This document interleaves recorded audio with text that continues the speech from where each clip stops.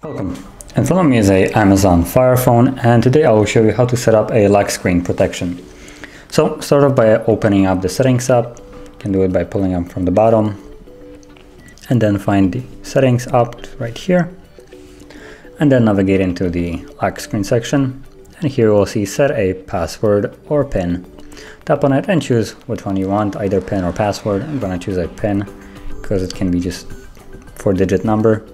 I'm gonna choose it, continue, type it in once more, the same one, confirm it, and now you have a PIN to unlock your device. So if I would try to now unlock it, I have to put it in before I can get to the device.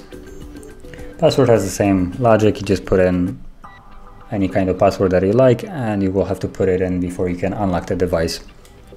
So that's how you would set a lock screen, and if you found this video helpful, don't forget to hit like, subscribe, and thanks for watching.